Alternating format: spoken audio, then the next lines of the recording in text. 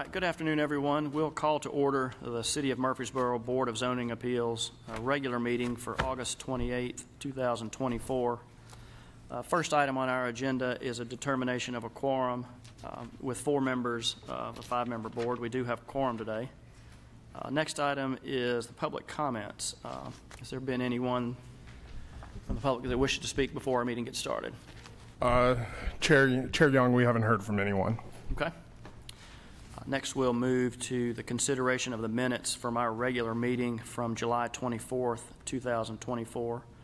Those minutes were provided to the board members. Are there any changes necessary to those? No, sir. Hearing none, those minutes will stand as written. Next, we'll move to old business. The first was an administrative appeal, application Z24024 by Sean Henry, representing AutoZone. They were appealing a decision of the zoning administrator regarding whether a proposed use at 810 Northwest Broad Street constitutes distribution of automobile parts and components warehousing. This is not permitted in the commercial highway zone. Mr. Newman, I think someone's going to give us an update on this application. I believe there's a agreement to defer. Is that? Yes. Both the planning department and the Sean Henry for AutoZone have agreed to defer. If you'll remember, last time we were working on trying to come to an agreement, or the BZA wanted us to come to an agreement. We're moving forward on that, and we still would like time so that we can work that out and bring something back to the BZA. All right. Thank you. We do have a letter from their attorney, Mr. Henry, agreeing to that. So I believe the procedure is for motion for deferral. Yes. I'll make a motion. Second. To defer. Have a motion and a second. Would you call the roll for us? Ms. Foy? Aye. Mr. Tips? Aye. Vice Chair Halliburton? Aye. Chair Young? Aye. Thank you. All right. Thank you. So that application has been deferred. Now we'll move on to new business. Under special use permits, application Z24031 by Ms. Davina Akpamwosa, reconsidering a request for special use permit in order to operate a group daycare home in a duplex residential zone. This is for property at 2537 Summit Court. Mr. Aguilera, if you'd review that one for us. Yes, thank you, Chair Young. Our first item today under new business is a reconsideration of a special use permit request to operate a group daycare home at the property of 2537 Summit Court. This application came before you last month during the July 24th meeting, but as you may recall, there was the sign notice, and staff felt it necessary to bring back for your reconsideration or review, just out of the abundance of caution. So as you all may recall, I have the application up here. As you all may recall, this request was to allow Ms. Davina to open a group daycare home at her duplex property at 2537 Summit Court. This would allow for her to care up to 12 children and have an additional 3 part-time employees to help with that business. Between the July meeting and today, there has been no change to the information, the hours of operation, the number of children, employees, cars, or anything like that. There has been no change to her application. So the item that was presented during that time and is being presented today is still the same. I just want to make sure that was clear and understandable. Around 12 o'clock yesterday, the staff did receive from Ms. Davina a traffic impact study for her application, and that was immediately forwarded to our transportation department for their review. However, because we received this midday yesterday, as you all know, the agenda went out Monday morning, and so this was after the agenda had been published and had been circulated and already, and so we had not had time to include that in for your review, and staff had not had time to review that traffic impact study and share that with and discuss those findings with our transportation department. And so what we're recommending today is that we recommend a deferral until the next month meeting so we can give our time to the Transportation Department to review that study, the data that was gathered, and be able to discuss what findings came from that study. Staff also requests that the board notify the applicant that any additional supporting documents need to be received by the submittal deadline for that September meeting. And we wanted to specify that today because, again, should she have additional documentation brought to you all before today, whether it be the traffic impact study or any types of additional photos or other types of documentation, that be brought before the September meeting.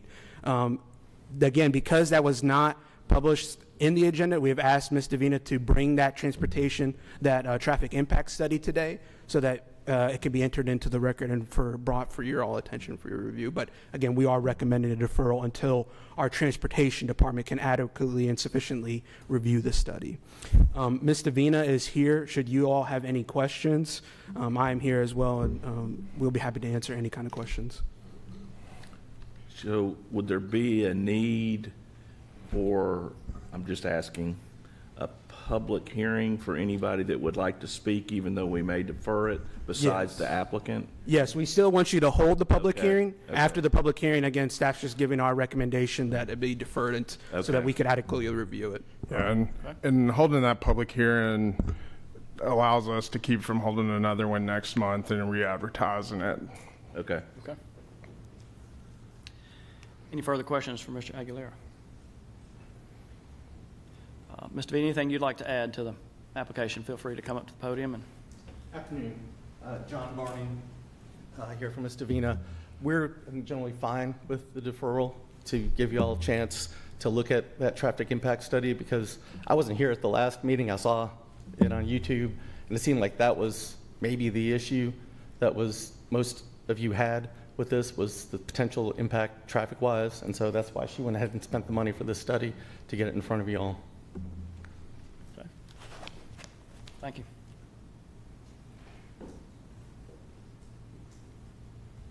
So, do we catch your name? What was your name again, sir? John Barney, B-A-R-N-E-Y. Okay, thank you. If there's no other comments from the applicants, we'll go ahead and conduct the public hearing. Is there anyone here wishing to speak for or against this application? If you'd come forward. Seeing none, we'll close the public hearing and then open the floor for any further discussion or a motion to defer so we can have all the proper information provided to us. Mr. Chairman, I move to defer this application to the next meeting. Second. All right, have a motion and a second. And I have a question. What would be the minimal time that the department needs to have all of her documentation in hand before it comes to a meeting? So So what we would ask for there is it to be in by the submittal deadline, which would be September 9th. That just gives the city's traffic engineer time to review the traffic study as well, and then planning staff to review any other documentation. I'm sure this isn't the only traffic study that we'll be reviewing in that time period.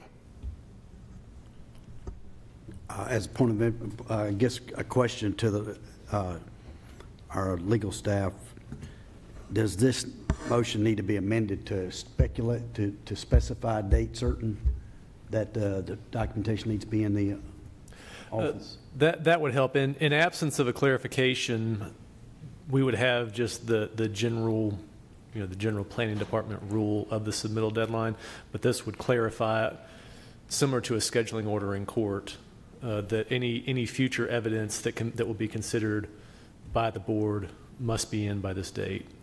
Okay. That would help clarify. Mr. Chairman, I'd like to amend my motion to add the documentation that the applicant would have to be in our office by September 9th. Second. All right. Any further discussion? All right, would you call the roll for us? Ms. Ford? Clarification, just question. We have a motion and we have an amended motion, so our vote should be on the amendment, and then we'd have to vote on the main motion. Correct? Yes, that's Robert's rules. So We're voting on the amendment. yeah, the vote now is on the amendment to the motion. Thank you. Would you call the roll for us? Ms. Foy? Aye. Mr. Tips? Aye. Vice Chair Halliburton. Aye. Chair Young. Aye. All right, we get everything, our ducks in a row there? So now the, what's on the floor now is the motion as amended to defer with the scheduling deadline. Okay. Ms. Foy. Aye. Mr. Tips. Aye. Vice Chair Halliburton. Aye. Chair Young. Aye. All right. I think we've handled that one. Next, we'll move to application Z24033 by Ms. Kristen Frenza, requesting a special use permit in order to operate a family daycare home in a single-family residential RS-12 zone. This is for property located at 2918 Roellen Road. I believe this Mr. Donovan's. Yes, sir. Thank you, Chair Young. So if you remember, this is another one of the items that came before the body last month, and because of the sign notice issue, it's back this month. So what I'm going to stick to today, unless the board wants some further detail, is where this application has changed since we heard it last month. Well, what's before you today, if you remember, this daycare is for seven children at the site. Last month when it was before you, there were two concerns of staff that were still outstanding.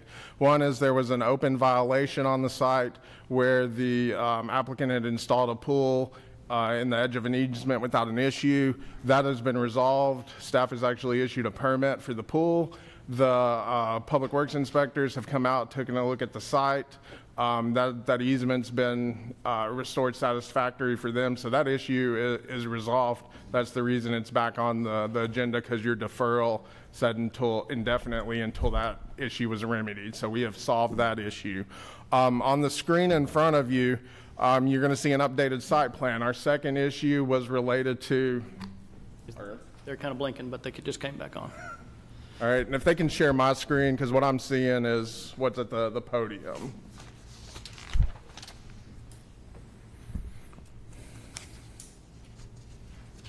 Well, I will, while we're getting that sorted out. It's not working right now, so we're looking into it. Okay. All right, so I'll describe what's there. If you remember last month, there was a concern from staff that there was adequate maneuvering space to back out of parking spaces that we were acquiring and pull into the public right away, which is one of the standards of applicability for this use. The applicant has modified the site plan to show 2 parking spaces and then an additional 6 feet on the other side of the driveway to total 22 feet. This gives enough space to meet our drive aisle and gives plenty of space for maneuverability around the site for somebody to back out and pull into the public right away. So this has resolved staff's concern there. Staff has reviewed all of the information, believes this request complies with our general rules of applicability as well as the use specific for a family daycare home. And staff is recommending approval of this item with the following 7 conditions. Private vehicles associated with the residence shall be parked within the garage to the extent possible during the hours of operation of the family home daycare to keep 2 required parking spaces available for drop-offs and pickups. This is simply so that we have those 2 spaces dedicated to the use during those hours. The special use permit for the family daycare home will allow for no more than 7 children. The hours of operation shall be from 6 a.m. to 6 p.m. Monday through Friday.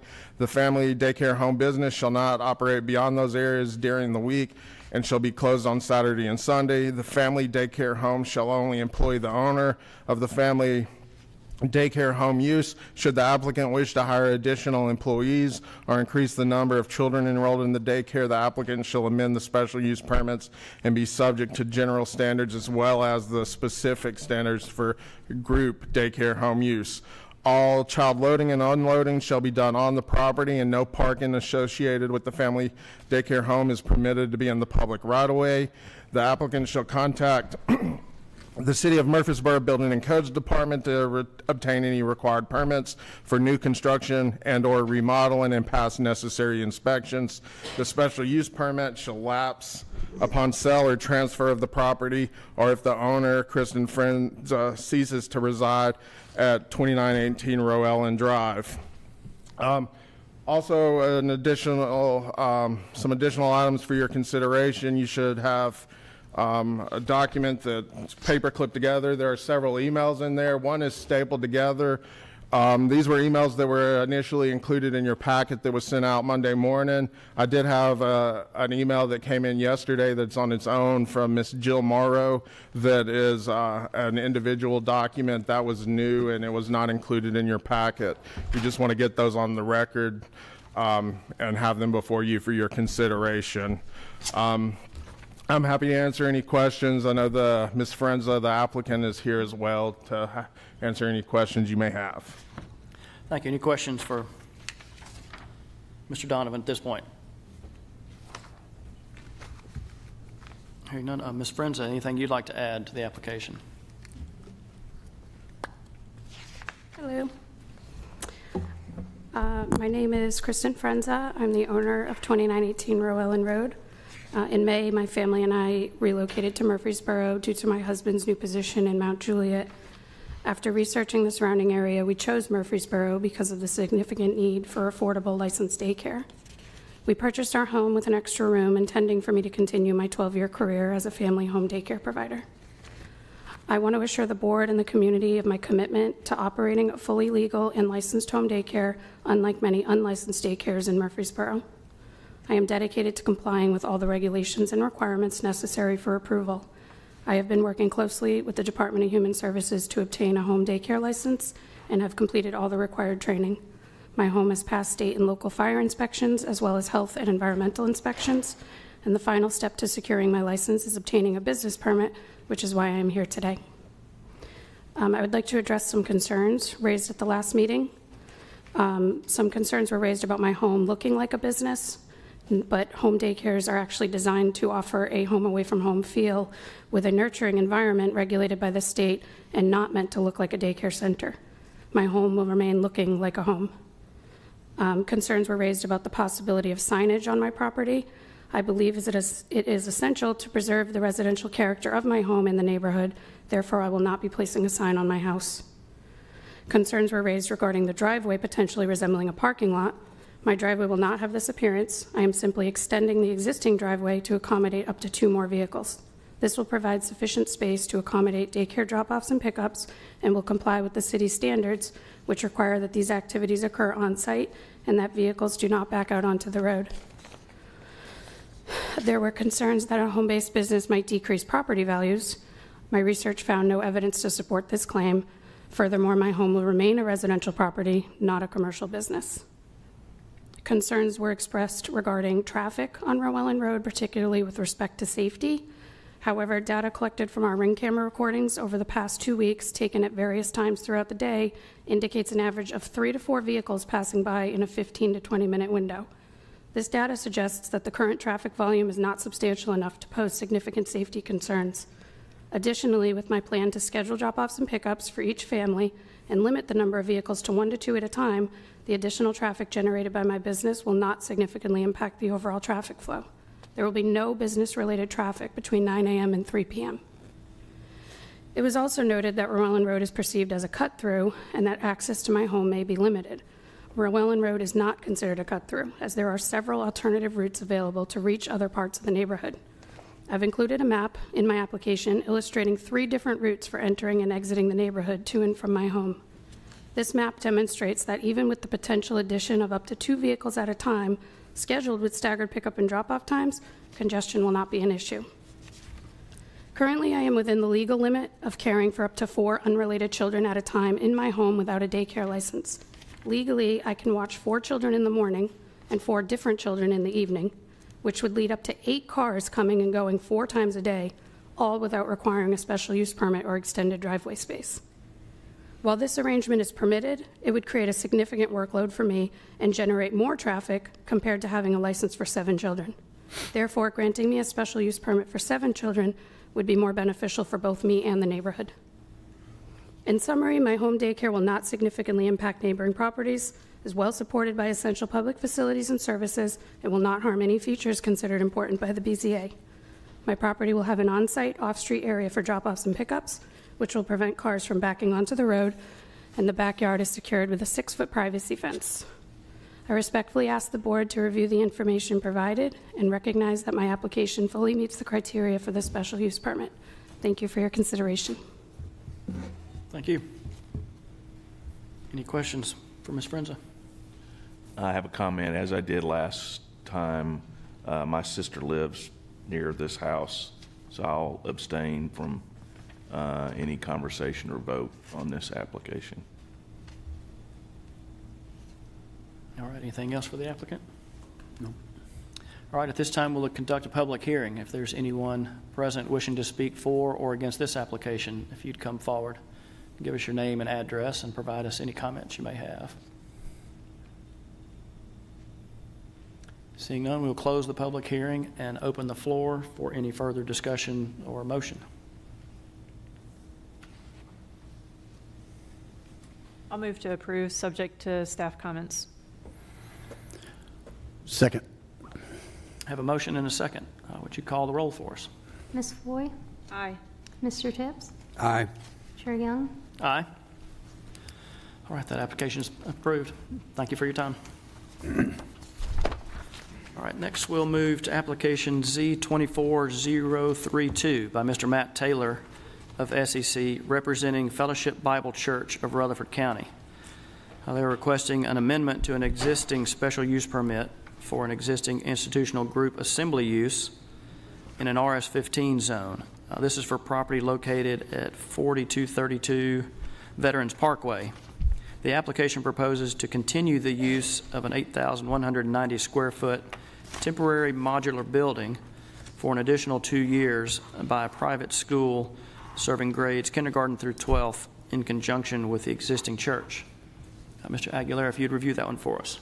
Thank you, Chair Young. As you said, this is a reconsideration of an amendment to an existing special use permit to allow an existing institutional group assembly to allow them to continue the use of an 8,190 square foot temporary modular building for an additional 2 years to be used for their education purposes, for their academy, for Redeemer Classical Academy. As mentioned previously with our other applications on here, this came before you all during the July 24th meeting.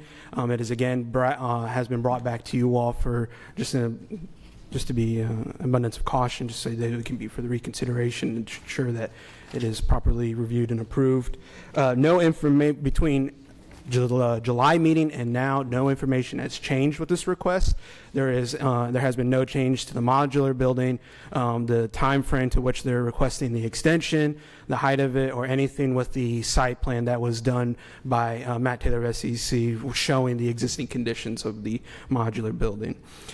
In review of the application for the general standards of applicability and the additional standards for institutional group assembly, staff finds the application is still compliant with the general standards and the additional standards for institutional group assemblies, and staff's recommendation is still the same. We maintain the same position that these standards have been addressed by the applicant, and that agree that there will be no impact to the existing church service or the adjacent properties. Should you choose to recommend approval of this application, staff recommends the following conditions of approval: that the special use permit shall allow the use of a temporary modular building to be used for a private school, Redeemer Academy School, grades K through 12. The modular building shall not exceed 8,190 square feet and shall be installed at the south of the church building, consistent with the site plan. Third, that the modular building shall be removed no later than August 31st, 2026. And the fourth condition, that the maximum number of students allowed to be enrolled at the school is 85. If the school desires to have a greater number of students, then it must apply to the BZA to amend the special use permit. A traffic study will be required at that time. Condition 5, that the days and hours of operation shall be limited to Monday through Friday from 7 a.m., the bell time of 8 a.m., to 5 p.m., the bell time of 3 p.m., and shall not conflict with the church service or large events. Condition 6, that the applicant shall continue to maintain the landscape between the buildings and in front of the modular as previously conditioned by the Board of Zoning Appeals. And 7, that no staging or queuing of school traffic will be allowed on Jack Bryant's Drive. We have included in your agenda the previous letter from the property owner, again echoing support for the continued use of this property, as well as a letter that was put in your agenda packet from Stan Bennett talking about their continued use of the property as well. So that is in there for your review and approval. Review and consideration. Matt Taylor of SEC is here for if you have any questions, as am I. Thank you. Any questions for Mr. Aguilera? Thank you. Anything the applicant would like to add? All right. Any questions for the applicant? All right. We'll move to the public hearing. Is there anyone present wishing to speak for or against this application? If you'd come forward. Seeing none, we'll close the public hearing and open the floor for any further discussion or motion. Mr. Chairman, I move to approve the application with the additional conditions outlined by staff in the application.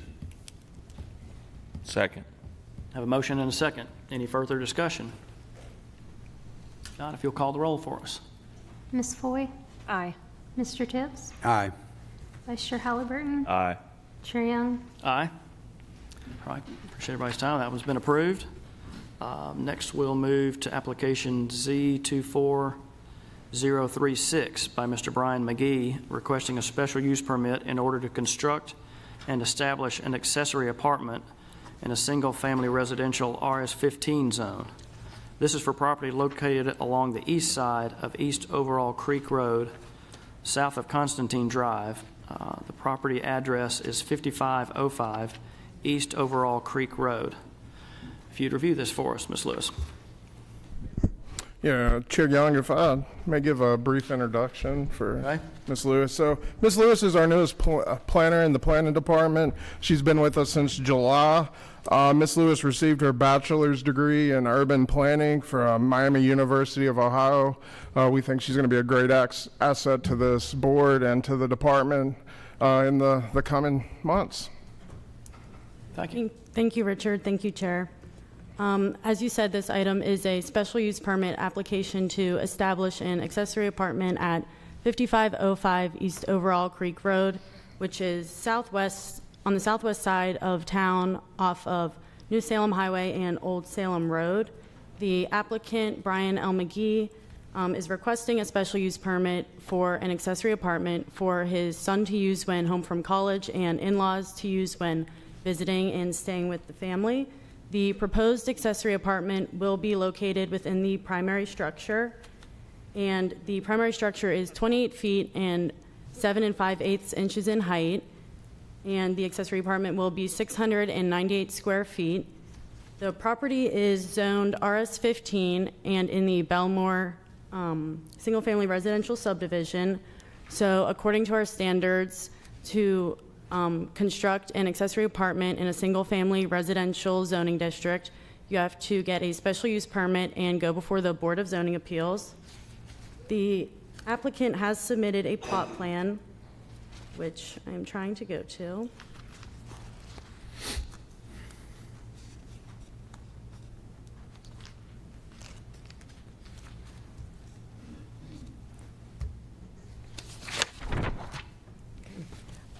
As proposed, the accessory apartment complies with the applicable bulk development standards.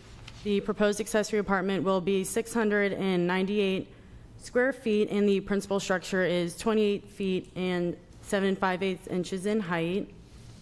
The minimum setbacks for the principal structure are 40 feet from the front property line and 12.5 feet from the side property lines, and 30 feet from the rear property line. And if this would load, you would be able to see that on the plot plan, that the applicant does comply with those standards. As depicted in the application site plan, the accessory apartment will be located above the attached garage. The accessory apartment will have a kitchen, a bathroom, a walk-in closet, a laundry room, and a living area. And there will be no exterior entrance to the accessory apartment. You can only get to it from the bonus room, which is on the second floor inside the principal structure. And the applicant understands that at no time can they expand the accessory apartment into the bonus room as it would exceed the maximum 700 square feet. The proposed accessory apartment is integrated into the overall structure and will not be noticeable from the outside. In staff's review, we believe that this application complies with the minimum development standards. In addition, it is recommended that the applicant be required to complete and record the standard restriction on use of land document prepared by the city attorney.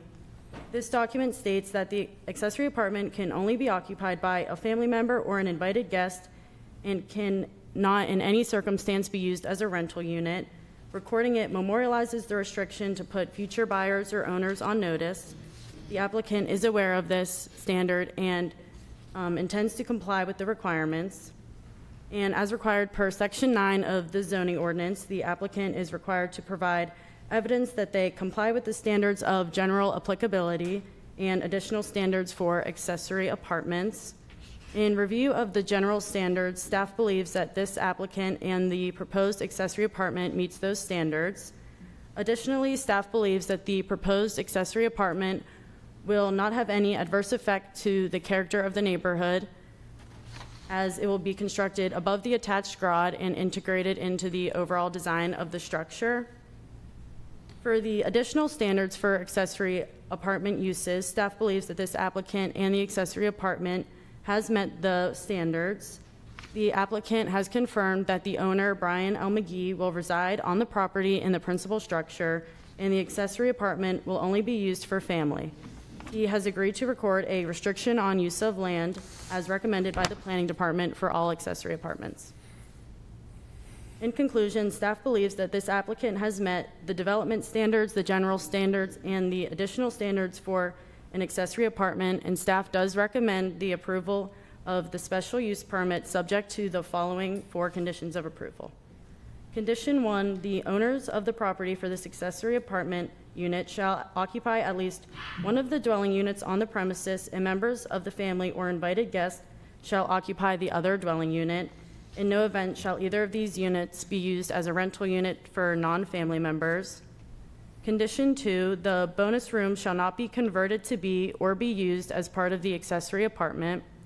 Condition 3, prior to applying for building permits, the applicant shall complete and record the restriction on use of land document prepared by the city attorney, which shall limit the use of the accessory apartment to only what is allowed in the zoning ordinance.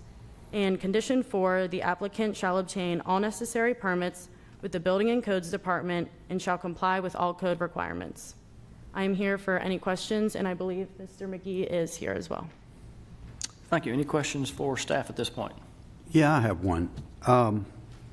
In looking at the application and the statement about the bonus room is not a part of the application, I'm a little confused because all the ingress and egress to the apartment itself has to come through the bonus room, correct? Yeah. So how can we, I guess, isolate the application, the apartment from the bonus room when all the access comes through the bonus room? Yeah, so the accessory apartment in the conditions is limited to the 698 square feet. So the bonus room is not a part of the accessory apartment. I guess not to say that they won't use it, but it's not a part of that 698 square feet apartment. Yeah, I heard that, but I still, What makes this separate from the rest? Yeah, of what makes it separate from the bonus room, and for that matter, the fifth bedroom and bathroom? Yeah, and the way this is set up on the second floor, they are going to have to use that bonus room, and that's not saying that they're not going to be able to go out in it. What we have is, the way this particular accessory apartment is designed, that's where their access is. It's just not intended for it to be part of that accessory dwelling unit. That's in no way stopping them from going out there and spending time with the family that lives in the rest of the house. In this case, what we're doing is they're going to submit building permits. We're going to approve the building permits potentially based on where they're telling us that wall is going to be. And, this one, may very well have some enforcement difficulties, but under our definition, it meets the standard for an accessory apartment. Thank you. All right, any further questions for staff? I know an external entrance is not included in the plan, but should that be a potential condition for approval? Because I don't see that that's listed. It is not a part of the plan now, so. Do you mean from the standpoint to stop them from adding one later? Yes. So at this point, if they were to add that at a later date, we would say that they're amending their special use permit. They would be back before this body.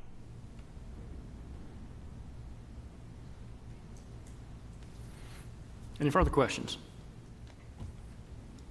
Thank you. Mr. McGee, anything you'd like to add to the application?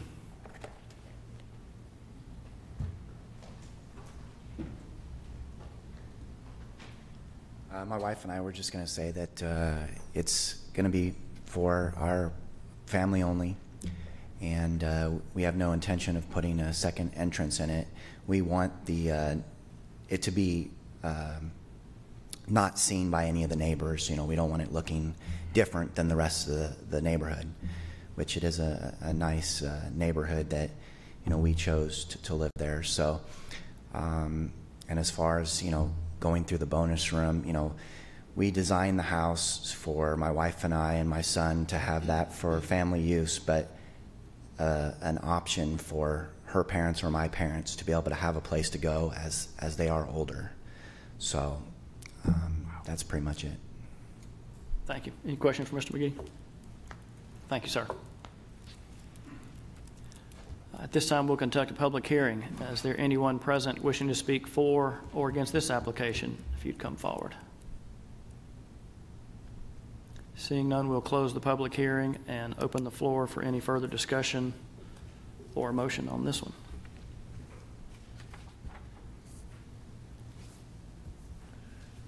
This application is a little different than what we've seen in the past with the accessory apartment, but I'm still going to make a motion that we approve subject to all staff comments. Second. Have a motion and a second. Any further discussion? If not, sorry, you can call the roll for us. Ms. Foy? Aye. Mr. Tips? No. Vice Chair Halliburton? Aye. Chair Young? Aye. Thank you. That application has been approved. Next, we'll move to application Z24034 by Mr. Clyde Roundtree of Huddleston Steel Engineering on behalf of Veterans Plaza, LLC. They're requesting an amendment to an existing special use permit to operate a self-service storage facility in a commercial fringe zone. This is for property located along the east side of Veterans Parkway, south of Cloister Drive. The property address is 4558 Veterans Parkway. The application includes a construction of an additional 60,000 square feet self-service storage building. Mr. Barbie, if you'd review that for us. Good afternoon, Chairman Young and members of the Murfreesboro Board of Zoning Appeals. This next application before you is a request for a special use permit for a self-service storage facility at 4546 Veterans Parkway. This total facility square footage is approximately 58,000 square feet within 3 stories. It's also a climate-controlled self-service storage facility. Surrounding properties to the north are zoned planned residential district and is currently developed as the Cloister subdivision. Properties to both the east and the west are outside the city limits of Murfreesboro and are currently zoned RM, which is residential medium density in the Rutherford County area. Property to the south is zoned planned commercial district as well as planned residential district and is currently not developed or is vacant land. The subject property is located in the commercial fringe district. The commercial fringe district is intended to be a transition between more intensive commercial land uses and the less intensive residential land uses. So this, as such, this special use permit is required for self-service storage facilities within this district in order to make sure that potential negative impacts have been abated Some of the impacts that we review during the site plan review portion of this are additional traffic, sound, light, and in this particular case, any impact from shadow from the three-story building. Staff has worked diligently with the design team and with the applicant. They've been able to abate our concerns as far as the shadow by providing what we would call a shadow study that shows where the shadow will fall on the adjacent properties throughout the year in order to make sure that those homes on the northern property line in the Cloister subdivision that might have swimming pools in their yards, things that they would enjoy during the summer, would not be in shadow and having an adverse impact on their enjoyment of their land. In addition, they have provided the required type D buffer along the northern property line against the residential property, and the southern property line also against the residential portion there as well. They've also helped fine-tune the photometric plan in order to make sure that there's no light spillover beyond our minimum half-foot candle that's allowed onto surrounding properties. Staff has reviewed the standards of general applicability and the additional standards for this special use and believe that it meets all of those standards. We do have the applicants here today. If the board were to decide to approve this application, staff would like to include the following 6 recommendations, the 6 conditions of approval. The special use permit approval is for a 3-story, approximately 58,000 square foot climate-controlled self-storage facility. The applicant shall provide a 15-foot wide type D buffer per section 27 of the Murfreesboro zoning ordinance along the northern property line. This Board of Zoning Appeal approval shall supersede all previous approvals by the Board of Zoning Appeals. The structure shall comply with the Murfreesboro design guidelines and be consistent with the architectural building elevations submitted with this application. The Board of Zoning Appeals approval does not imply approval of the site plan. A site plan shall be submitted for review and approval, subject to compliance with the Murfreesboro zoning code and the design guidelines, and the owner shall operate a self-service storage facility in compliance with this zoning ordinance, self-service storage facilities, additional standards as set forth in section 9D2UUU. I'm available if you have any questions, and our applicant, Mr. Huddleston and Clyde Roundtree, are both available as well. The one time I don't print the site plan and bring it to me is when the screen acts up. Is there a way to get the... I'm having trouble myself. We can share my screen. I think I've got it up. I apologize for the...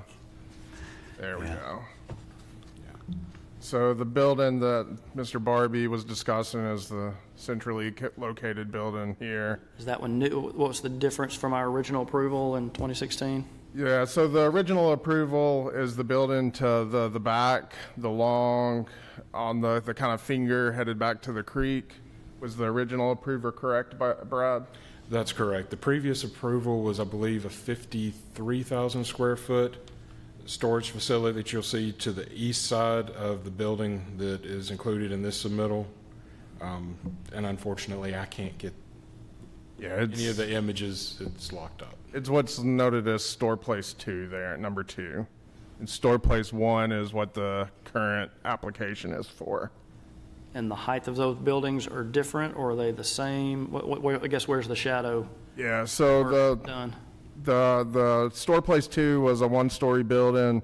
Store place 3, and we'll show you the elevations. And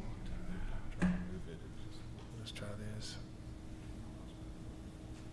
So there, the elevation, that's a 3-story building is what the special use permit is for today. So, go ahead. Well, that's the one stretching almost boundary to boundary within setbacks, but. And I did want to point out that the design team did work with staff in reducing the left-hand portion of that building. It was originally 3 stories along the full extent. In order to reduce potential shadow overlay onto the neighbors at the Cloister, they did reduce the building height to 2 stories on that left-hand side, as you can see in the image. Is staff comfortable that those changes will take care of the people to the north there and along that Cloister Drive? Based on the shadow study that was provided and that reduction in building height, it appears so.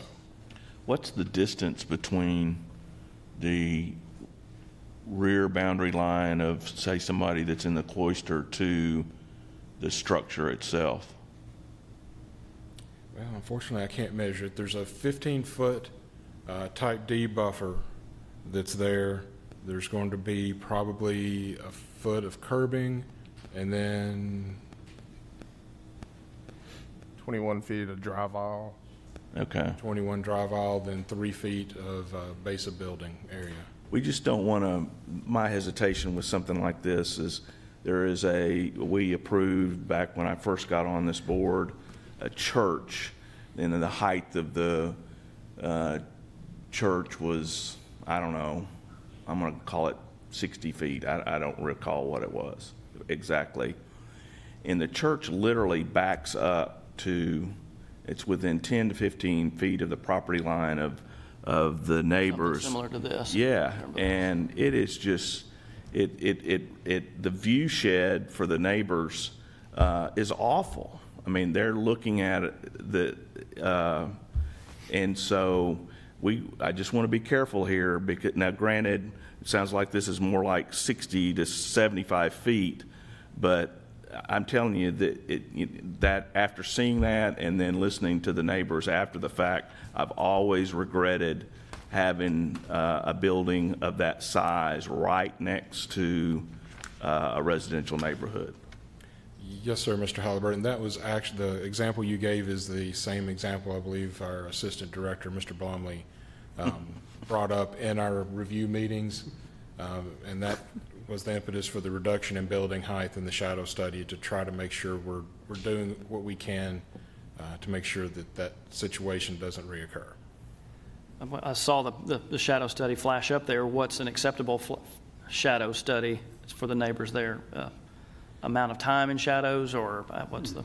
I believe they have done, and I still can't get to it. Is the design? Clyde, can you explain the shadow study, or is your engineer here?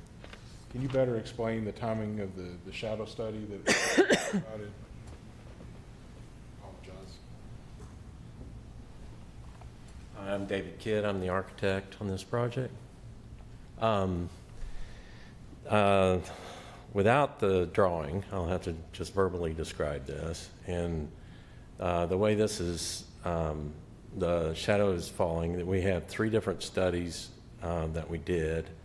One at the summer solstice, one at the winter solstice, and then the other at the equinox. And basically in the summer, the shadow pretty much falls on the property that's being developed the entire time. The winter, however, at sunrise and sunset, it will pass over the neighbors' homes. But it's the most dramatic part of that is right at the setting or the rising of the sun. And then once that is, as the day goes on, the shadow diminishes back to the development property. So the duration of that, I'm not sure I could really elaborate. It's kind of the first shadow study I've seen. What's acceptable? 10 minutes, 30 minutes, an hour at a certain. Just not sure what accounts for a. And so right now what I have in front of you is the summer solstice. Right. Mm-hmm. And then this that's just popped onto your screen is the winter solstice. And the top picture is sunrise, the bottom is sunset, and then I believe the third image is noon. Right. So what, potentially, what is the height of the buffer that's going to be on this side? Well, I'll let Brad address that, but I will say that if you look at what the existing buffer is, I'm not sure the shadow's going to go over that because they're very tall trees. But I'm not going to say those are going to remain because I don't know. But I believe looking at the design now that pretty much the majority of the lot will be cleared. Mr. Roundtree is shaking his head in agreement. So the buffer as planted will consist of 6-foot tall evergreen trees.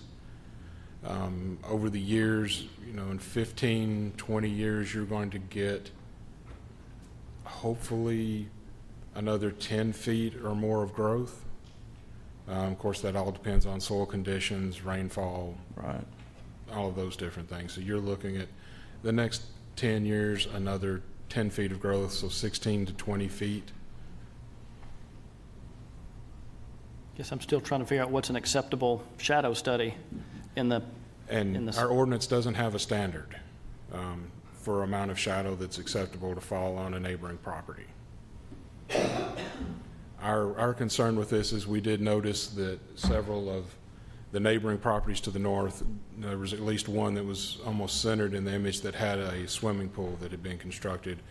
And we thought, trying to be considerate of the neighbors, that being in shadow during the summer would not be something that would be preferable by anyone. Sure. Mr. Blomley's behind me. He's going to save us. My shadow line. That's right. No, I think the shadow was part of it. And first of all, good afternoon, Chairman Young and members of the board. I think the shadow line was part of it, but I think Mr. Halliburton, I thought of the exact same thing when looking at this about the church from 10, 15 years ago. And I think that not only the shadow line, but also just thinking about having a tall building looming near the rear property lines of those homes to the north. And so that's why we asked them to reduce the height of the building to a 2-story building, just so that it wouldn't be so imposing. I do think in that instance with the church, that church building was probably within 15 feet of the property line, and here you'll have a little bit greater separation. So it was our request of the applicants that they reduce that building to 2 stories at its northern end, and they did that to help address our concerns about the building, looming so prominently next to the backyards of those homes. So you're comfortable this plan and the setbacks and reducing of that one is taking care of that northern property line? I think it's helped address our concern. I think, like I said, the additional separation of, I think of, 15 plus 21 plus 4 plus 1. So it's about probably 40, 45 feet off the property line. So it's a little bit greater distance. And so I think that it's helped to address our concern. But ultimately, it's the board's decision as to whether or not they've done enough to alleviate any incompatibility between the proposed use and the adjacent residential uses. So, Brad, is there a fence? We've already talked about the type of buffer, but is there a fence between? There's also a fence that's proposed within that buffer as well. Can we see pictures of the fence? Like, is it opaque? Some can. It should be a 6-foot vinyl privacy fence, Okay. if I recall correctly.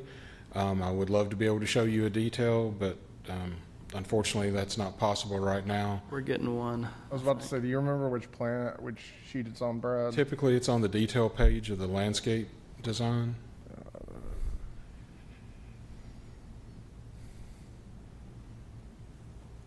Yeah, I would be interested to know how far the fence goes between that northern property line. Like, does it go all the way the distance of the property? Does that make sense? I believe I understand what you mean. As far as at full build out in all phases, it should go the full extent of the northern property line. Okay, that's what I'm asking. As far as where it's located within that 15-foot section, I think that's something that's at the board's discretion. We typically want the plant materials on the exterior of the fence so that it's breaking up any hard surface or hard view shed for the less intensive use. But if the board would like it somewhere else, I think we would be open. I think the design team's open to that. So it looks like the landscaping ends where storage number 1, or wait a minute, storage number 1 ends? Since that drawing was added, it has been extended further, I believe. Well, and I'm completely blank now. Is it lot 16 maybe to the north? So let me ask you a better question, because we're usually seeing these on Planning Commission in the site plan. So will this come before Planning Commission as a site plan? I don't recall if it will come through, or if it will be on the agenda. I do not know if it will be an item that will be on motion. I think that I don't believe that there are any public infrastructure improvements in Veterans Parkway that would be required, which would make it eligible for administrative review. But I think that, and I'll look towards legal, but I think that they could, that as a function of your approval, you could condition it upon the Planning Commission's review of the site plan rather than administrative review and approval. Mr. Hankins, Mr. Tully, would that be an appropriate condition? I think so, yeah.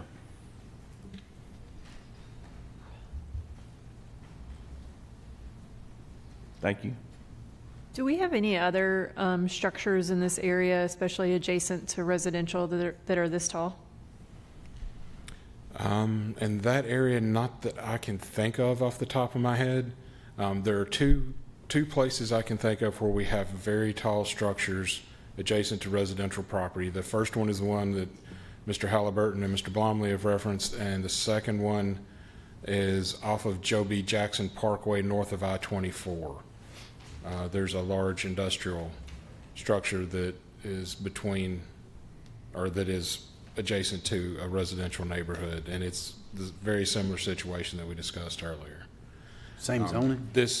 No, the zoning in off of Joe B. Jackson is probably heavy industrial or light industrial adjacent to a planned development, planned residential district. You touched on this with the landscapes showing stopping halfway down the building. Is this an old plan, or is that going to, I don't see why we don't protect the rest of the neighborhood there? If I could just get it to scroll up about an inch, I could tell you. We had requested that the landscape buffer was extended around down the northern property line. It should go to roughly half of the Store Place 3 building, about where that yellow square is flashing. I think it was between 12 and 13, or 13 and 14 is where it was going to end up getting extended to. Why was there some barrier there? Why would you stop there? I'm kind of looking at the aerial, and it appears there's. You looking at an aerial? Okay. Trying to translate the cover sheet of our agenda to seem like there's homes all the way through 16, 17. Can we pull up an aerial? That area behind that large square there is vacant land. It's going to be just green.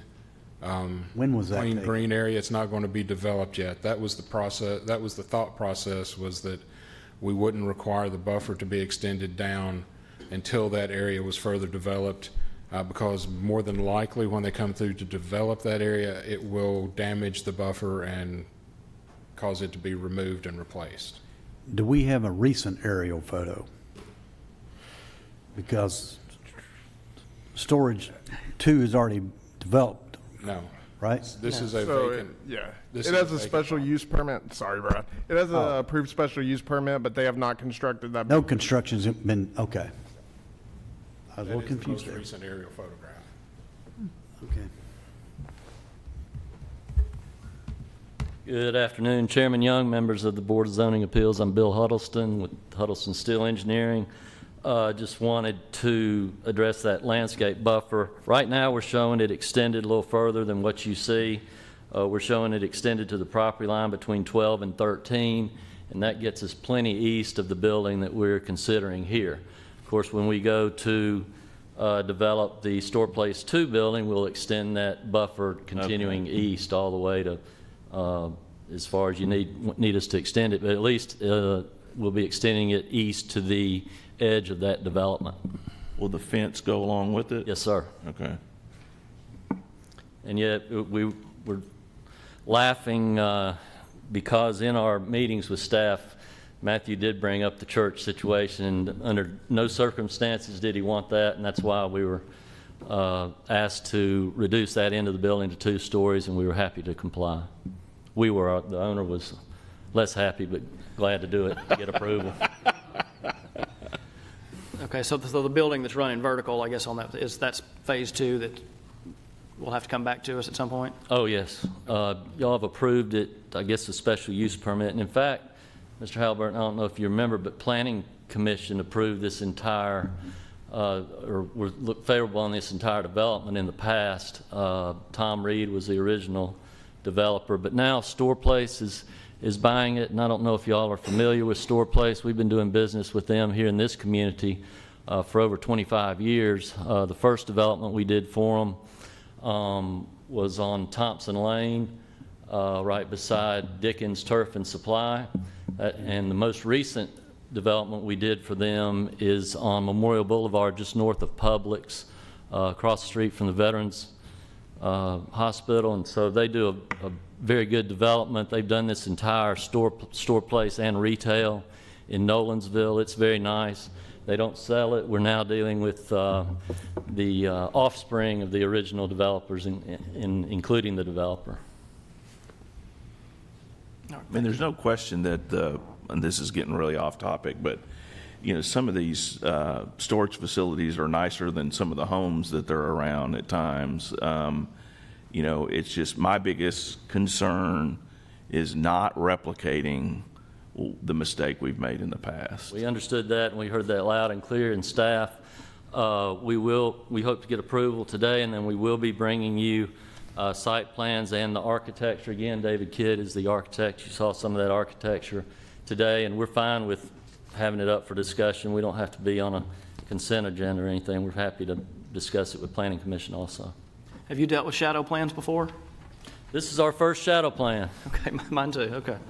Just curious how to interpret it, whether it's acceptable or not. But I guess it's kind of a judgment thing. So, thanks. Thank you.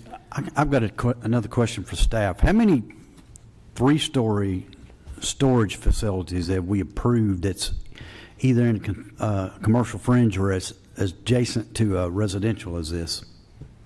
It's not some information that I have on hand right now, but I'll be glad to research that and get some response information back to you. Okay. I'm having an issue with the adverse effect on adjacent property or the immediate vicinity. So I'm having trouble crossing number 1 and number 2 of the special use permit requirements, given the size. Any further questions for staff? We'll let the applicant fill in some more blanks if they choose to. Thank you. If you'd like to come forward and just to give a little context on the height there where we dropped it down to 2 stories. And if you look at it, it's about 26 feet tall at that point. And if you get a 2-story house, the upper eave is probably about 20 feet. So, and then you've got the slope of the roof. So just to give you a little bit of an example of the height that we're talking about at the lower end. Now it does step up, but even when it does step up, we're still at the very highest point, we're still about 4 feet below the allowable vertical height in the underlying CF zone. So, and what is that total height? The allowable height's 45, and it's like. So you're at 41. 41.2 or something like that. So.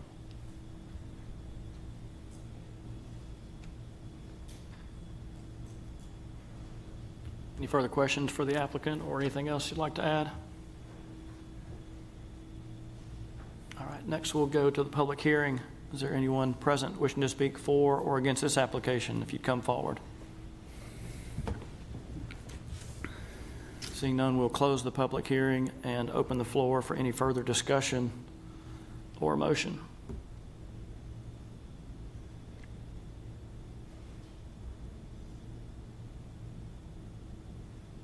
I mean, I think the applicants try to keep from what's my pain, that we don't replicate what we've already talked about 3 or 4 times. And sometimes I wonder why these storage facilities even come before us, just because the ones that are being developed are really nice developments these days. And I'm assuming signs went out on this, that we don't have anybody from this subdivision here as part. I don't know that we can gauge our decision on that, but there's no input on this application. I think with the landscaping and I know we talked, I don't remember the fence, we call it the Smotherman fence on Joe B. Jackson, if that was in relation to a storage facility or it was a manufacturing facility. But I think, we went to 8 feet on something of that nature. I don't know that that's necessary, but it's a topic of conversation. Anything to help with the transition between this development and the neighborhood. But I think the applicants tried to reduce the impact by going to 2 stories on that end. It's hard to visualize that. I agree with you. They've worked with staff to address the concerns. I know in my experience that oftentimes you hear property owners complain about a facility that they have to look at, and oftentimes the facility was there before they were. Right. And I don't have a whole lot, to say about that other than, well, you knew it was there. Now we have a new application that's going to put up a structure that doesn't quite fit the resident, the area, as far as at least right there with the residences, and it's not affecting every homeowner, but it's certainly affecting some of them that whether there's shadows or not, they're going to walk out their back door and they're going to see this, large structure out there. Now, you point, and I guess if staff knew of any complaints, I'm assuming proper notice went out, proper signage went out, and nobody chose to complain. Is that a fair statement? So we did make proper notice on this, letters, newspaper, and I have a photo of the sign on site. To myself, I know I received 1 phone call asking what the sign was about. And I explained the application to them and let them know about this meeting. I can't say they were necessarily warm to it, but they're also not here. I let them know that they could email me something as well. So, but if I'm understanding correctly, a portion of this has already been approved. Is that a correct statement? That is correct. A single-story portion of this has already been approved. Yeah. So they knew, or they could know, if they did their research, depending on when it was approved and depending on when their house was built, they knew a storage facility was eventually going to be there. A single story. I agree. Exactly. Yeah. Yeah. Which if I'm seeing an amendment or, a request for an additional one, I'm thinking it's probably the same as what was done before. Yeah. Not a giant 3-story structure. And I hear you a little bit about that they're working with staff, but they worked with staff on a quarter of the building to reduce it, not taking off an entire story. It's going to be hard to tell from a photo, but is there any that would show, we got drawings of the building, is there any in relation to how it's going to sit on the lot? And hard to get a visual of what it's going to look like if you were standing there. Yeah, it's kind of hard to tell. That perspective was probably one of the better on this. This is the elevation that would be on that north edge. But again, this is flat, and I'm not sure how the grade changes onto where those adjoining residents would be looking from.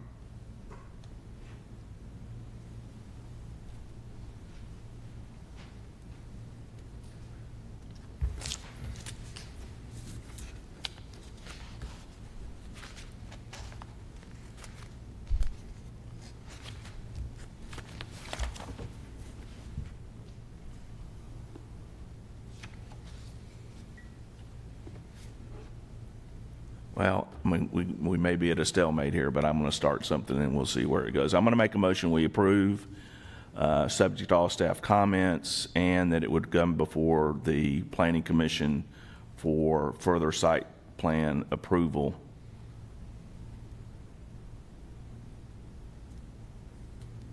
I'll second that motion.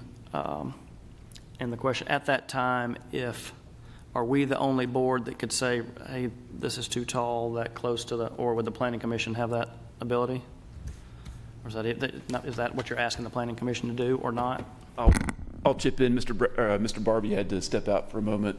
The Planning Commission actually does have authority by the zoning ordinance to place conditions on the review of site plans in order to minimize or to mitigate negative impacts on adjacent residential properties. So if the board were to approve it today, the Planning Commission would also have the authority to review how it impacts with, or how it interfaces with that adjacent residential to the north, and place conditions on its approval of the site plan that it sees fit to mitigate that impact. I guess we're kind of kicking the can to the Planning Commission at that point. Well, what if the BZA made a motion to approve a one-story plan? What would happen then? I think since that would be such a different plan than what they are proposing right now, I think that if that's the way the BZA was leaning, that a deferral would probably be the more appropriate motion. Okay. So that would give, if there were, if you wanted staff and the applicant to continue to work on addressing your concerns, whether that's in making more of the build, or modifications to the building, modifications to the buffer, we'd be happy to do that if the board chose to defer. And I would assume that the applicants would be willing to meet with us and discuss that as well. I think they reluctantly shook their head, yes. Certainly being comfortable with what we've talked about and not going on a leap of faith or turning over to the Planning Commission may be more appropriate at this point. Well, I mean, I guess since we don't have a fifth member, if it's 2 for and 2 against, what does that mean? The motion right now is to approve. So if it's a 2-2 vote, then the motion to approve would fail. Okay. And you'd be back just to the item as presented. Okay. Which then you could either do a motion to deny or a motion to defer. Right. Right. So we need to proceed with the motion to approve. We had a motion and a second, is that correct? Well, I mean, I could. Or do we want to? Could I not? If we chose to defer? Yes, if you want to withdraw your motion, and Chair Young, if you want to withdraw your second, then the item would just be, then the motion would be withdrawn and you could do a motion to defer at that point.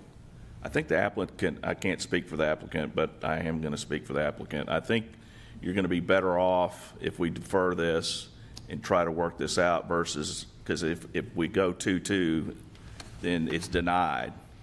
I don't know that that's in your best interest. And again, I can't speak for the board. And I don't know if you can make it work or not, it being 2 stories versus 3. But anyway. Chairman and more members of the board, we are willing to work with the Board of Zoning Appeals, whatever is necessary, and we have complied in the past with that. And so whatever you guys feel is necessary, we will work to do that. I will say, with our history with Murfreesboro, we have always built very attractive long-term sustainable buildings in Murfreesboro, and we have been in business for a while in Murfreesboro. And unfortunately, my father cannot be here because he had a knee surgery. I myself am taking and looking to join the business as well, and I have a long-term approach to Murfreesboro and want to be involved and want to continue to build a strong relationship with you guys and to continue to develop and work in Murfreesboro. So my point is I'm willing and we're willing to work with you guys as necessary. So thank you. Okay, I'm going to remove my motion. Okay, I'll remove it as well, and I appreciate you working with us to address concerns. I mean, Yes. the building, like we said, the development's is that not really what the issue is, just kind of where it's located and the unique of this property. So appreciate your willingness to work with staff. Yes. So I'll make a motion to defer. Second. Have a motion and a second. Any further discussion? How would you call the roll for us? Ms. Foy? Aye. Mr. Tibbs? Aye. Vice Chair Halliburton? Aye. Chair Young? Aye. All right. Thank you. Appreciate it. Let me get his name in the record. I'm sorry. Yes, my name is Jimmy Freeman. All right. Thank you. Thank you. Thank you, Mr. Freeman.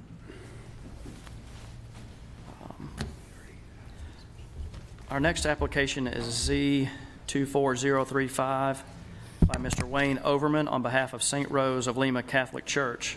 They're requesting an amendment to an existing special use permit for an existing institutional group assembly use in a single-family residential zone.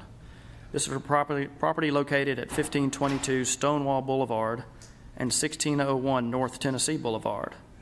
The application includes the replacement of several accessory structures and the construction of additional parking stalls. I know we are short on time. I'm Holly Smith, one of the planners in your planning department. The particular property that you have in hand is the St. Rose of Lima's church site. A portion of that site is RS10, where it has a single-family house that was approved through BZA in 2008 for various groups coming in and having meeting space in there 7 days a week.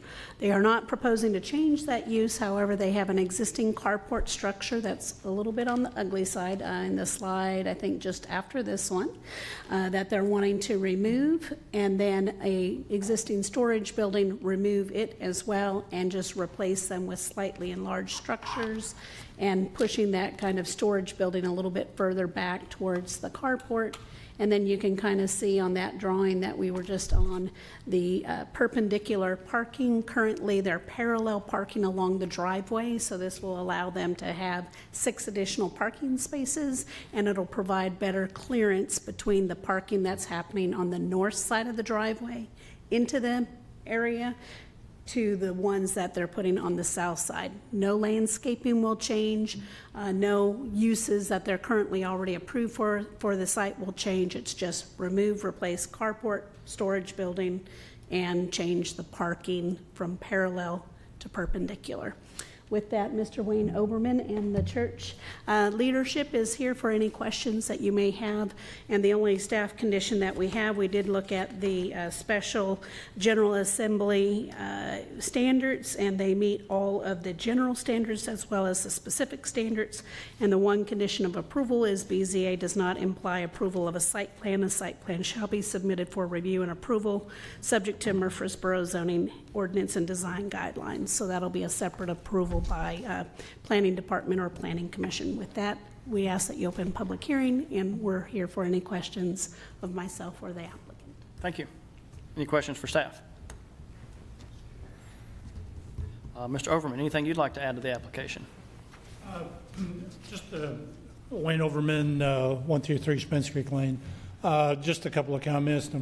First off, Chairman Young and the board members, thank you for your time and commitment to the city. I know how long it takes to sit through these meetings. I want to also thank the planning staff. They have just been excellent to work with. I'm a retired civil engineer and haven't done this for a while, but they've been really good to work with.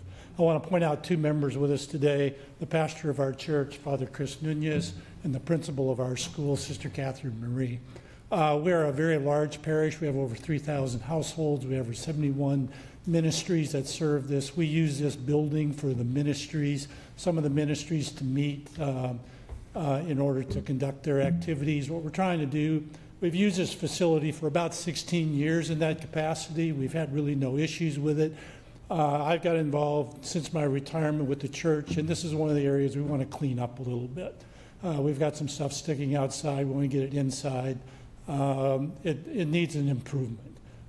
With that, we want to add a couple more parking spaces because we're encroaching on our own private drive.